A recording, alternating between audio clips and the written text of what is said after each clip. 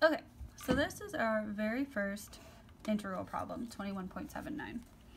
Unless you've been to a lecture that has done it, but I don't think you have. Okay, so in this problem, we have our x and y axis. Woo! A positive charge Q is distributed uniformly along the x-axis from x equals 0 to x equals a. So let's just go ahead and draw that. I'm making it a lot fatter than it actually is so you can actually see it. So in reality, this charge is smooshed into a tiny little straight line. So it's only in one dimension, not two like I have. Okay, we also have a point charge over here. The book calls it a distance r, but I'm going to use h because I like to use r in my equations and I don't want to get them mixed up.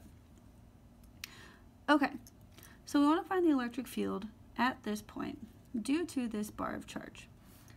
Now the difference between what we've been doing here and what we've been doing in class is that we find the electric field due to point charges using Coulomb's law. That doesn't work here because this is not a point charge. So our E equals KQ over R squared R hat that we've been using, not going to be good here. However, we can look at this line of charge and we can chop it up into teeny tiny little itty bitty pieces with charge dq, and we can find the electric field that each little itty bitty piece puts off. So basically what we're doing is we're taking a little slice of this field, calling it a point charge, and then we're going to add up all the teeny tiny little slices to get the total field. So this is essentially what you're doing when you're doing the integral version of Coulomb's law. So the electric field due to our teeny tiny little slice is going to be K, the charge is dq over r squared r hat. So now we need to figure out what our r vector is. And this is why I chose h here instead of following the book and calling it r. So r points from our slice to the area that we care about. So that's going to be this distance here. So if we say our little slice is on the x-axis, some distance x. Since we're on the x-axis, it makes sense to use x as our coordinate. So this distance x is the location of our slice, and this distance r is how far away the point of interest is from our slice. So we can write that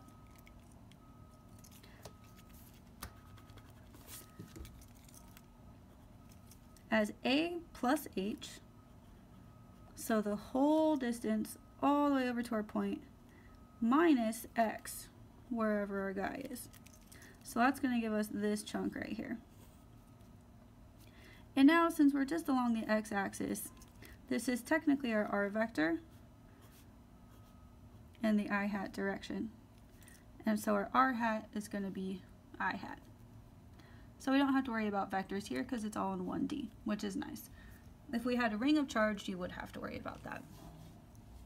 Okay. So that means the magnitude of this guy is a plus h minus x. So now we can look at our electric field from our little slice is K dq over a plus h minus x squared. So here, our differential is dq. That's what we're adding up over, but our variable is x. So we want to figure out how to write dq in terms of x. And that's where your previous knowledge of densities and masses and all that stuff comes in.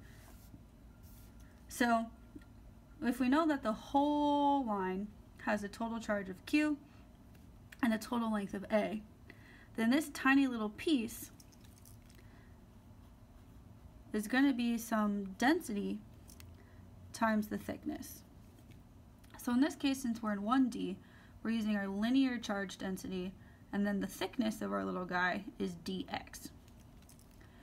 since we have a nice constant charge and a straight line, the charge density is the total charge divided by the total length, and then we multiply it by the thickness dx. So our electric field is K Q over A dx over r squared, which was our A plus H minus X squared. Okay. So now we have an expression for the electric field of one little slice. So now we want to add up all the slices using an integral.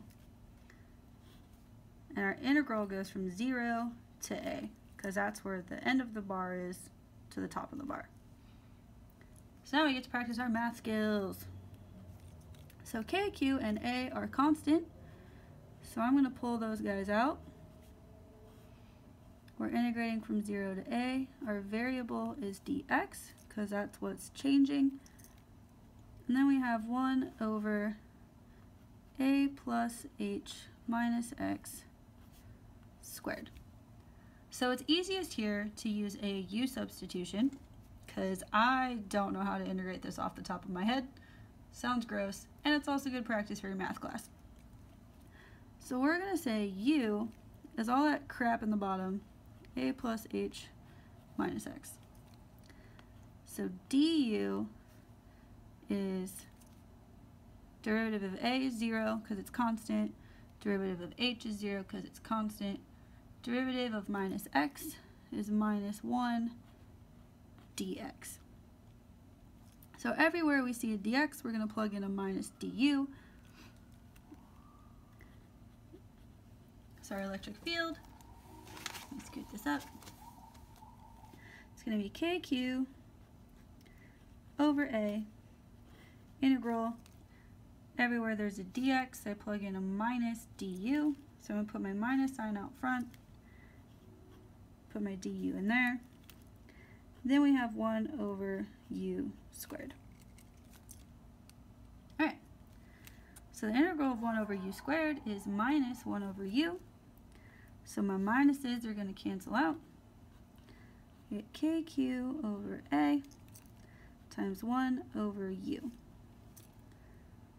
So if I plug my u back in,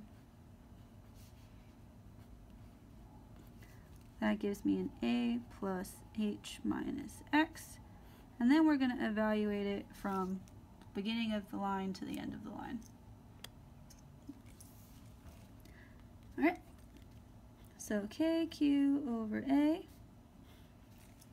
Plug in my first limit. So we have A plus H minus A. Minus, plug in our second limit, 1 over A plus H minus 0.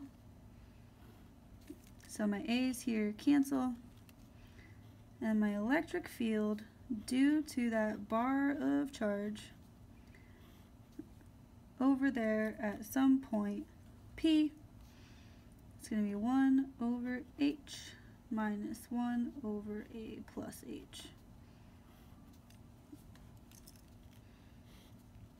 And that's it. So once you get your integral set up, it's not too awful. Alright, so for part B, I'm going to flip this page. Part B. Part B is calculate the force, magnitude, and direction that the charge distribution, big Q, exerts on little q. So this is going to be pretty easy. We found an expression for the electric field at that point already. It was KQ over A, 1 over H minus 1 over A plus H, right? Yeah. So using our relationship, our F equals QE, all you have to do is multiply by Q.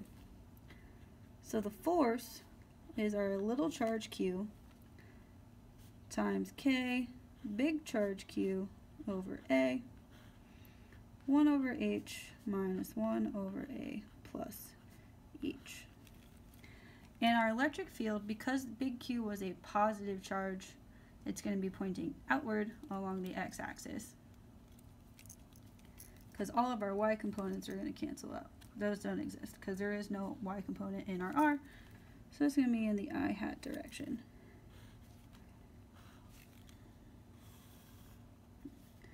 Whoop. Okay. And part C,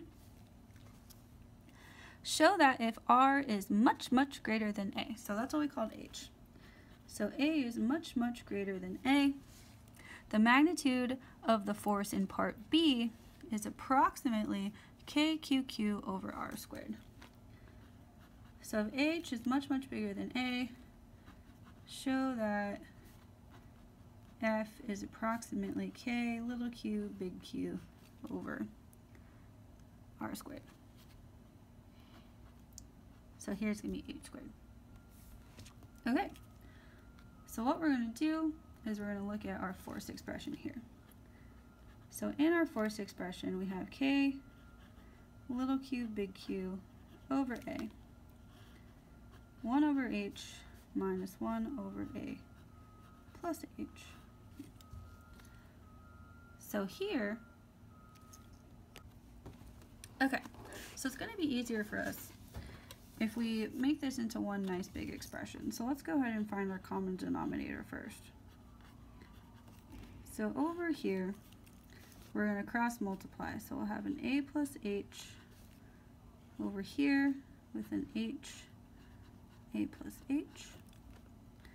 And then in minus H up here with our H, A plus H. So this is going to give us our KQQ over A plus H minus H, so those cancel. That gives me an A up here and an H, A plus H down here. My A's cancel out. So I get KQQ over H, A plus H. Okay, so now if we make this assumption that H is much, much, much, much, much bigger than little a, the sum of A plus H is still going to be basically H. Because if A is itty-bitty, itty-bitty plus not itty-bitty is not itty-bitty, right? So it's like saying a million plus 1. Still basically a million, close enough. So if we do that, then our force is approximately equal to KQQ over H squared, which is just like Coulomb's law. So if we get super duper far away from our little line of charge, it more or less looks like an individual point charge. So we can make these approximations. If we're super, super far away from a line, it looks basically like a point from really far away. If we're super, super far away from a sphere, it looks like a point from far away. And that's that.